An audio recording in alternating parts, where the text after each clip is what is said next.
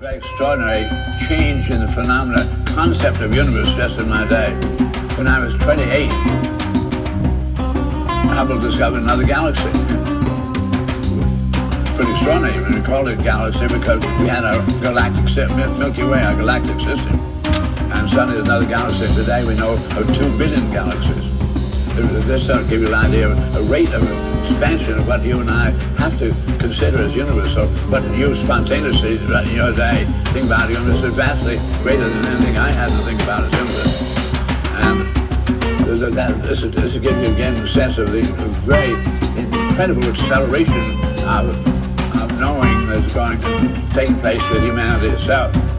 Now, thinking about then this function of humans in the universe, I also said one of the things that's very impressive is that human beings are always born, naked, absolutely helpless for months, beautiful equipment, but absolutely ignorant because there's no experience.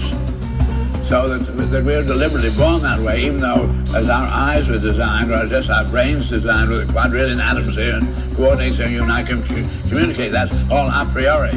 And so it's extraordinarily done that we sort of take it tremendously for granted and don't very recently begin to really make some kind of cognizance of the fact that this is such incredible technology that we don't even call it technology, because it's way beyond the kind of grasp that humans so far have of technology, the kind of principles we've employed up to date. Now,